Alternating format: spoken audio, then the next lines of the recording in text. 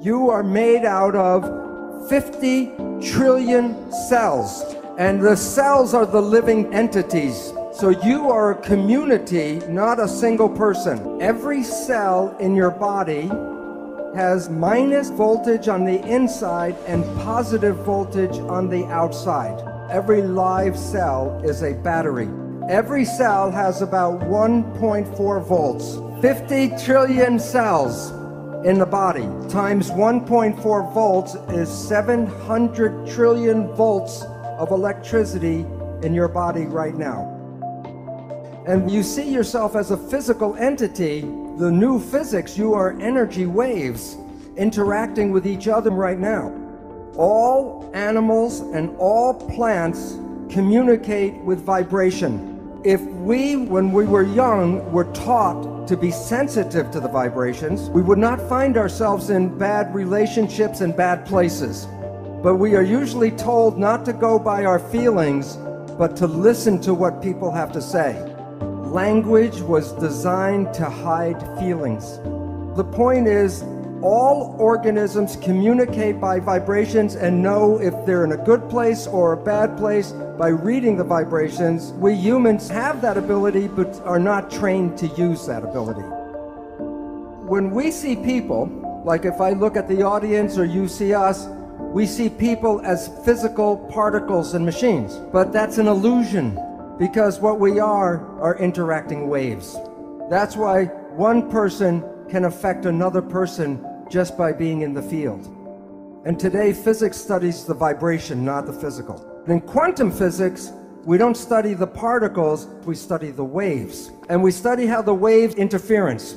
All of the waves together is called the field.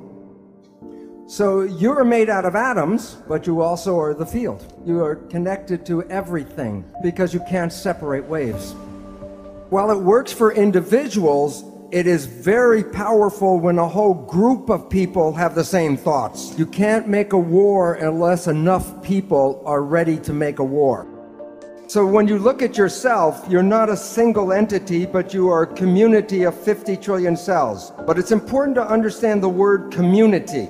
Every cell is intelligent, but when they're in a community, they give up their personal intelligence and respond to the central voice. The world is in a state of evolution, and what I mean by evolution is not a physical evolution. Humans are not going to change into something different. The evolution that we're really experiencing now is an evolution in consciousness. A consciousness that has in the past separated us as individuals. A consciousness that has been programmed with a belief that life is a struggle and that we're out here to survive. We have to be in competition with each other and undercut and undermine. And we were acting as individuals, looking for our own individual power.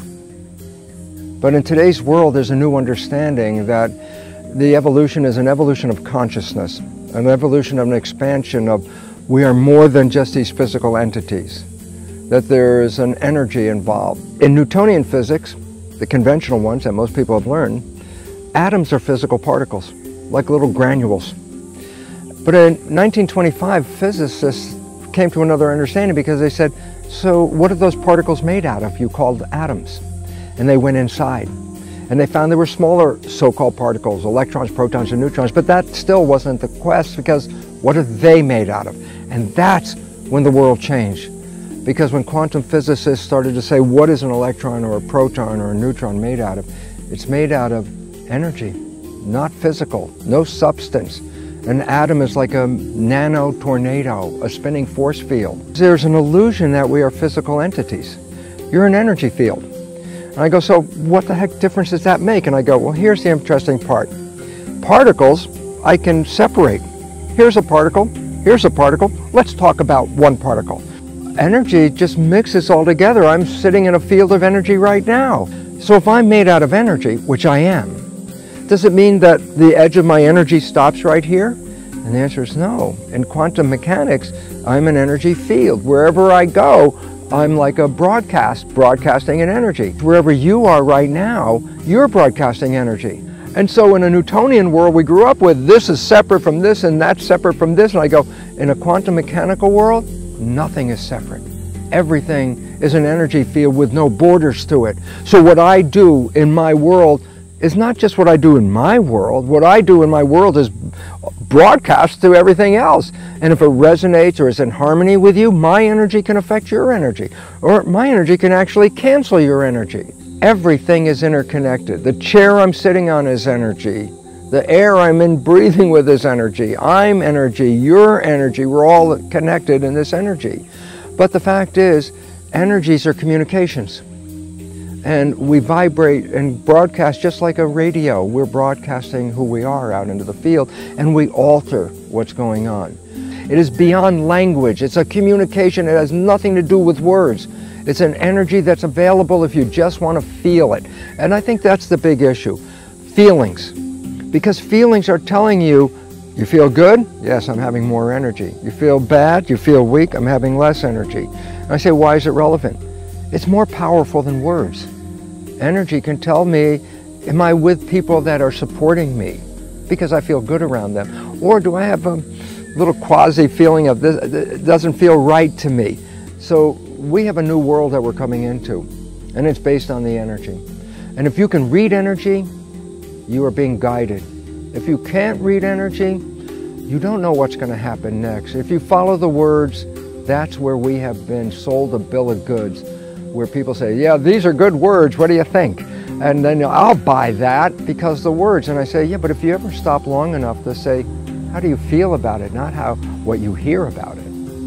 It empowers you beyond anything in the world. So the wake-up call now is, yeah, listen to people, fine, but feel. Feel it, people. Feel where you are. Feel, is this what I want to do? Do I want to do this or I want to do that? I say, you can ask your head and rationalize anything. But I say, don't ask the question of your head. Ask the question of your heart. Your heart is the monitor of the vibration. Your heart will give you an answer more accurate about anything in your world than your rational thinking will.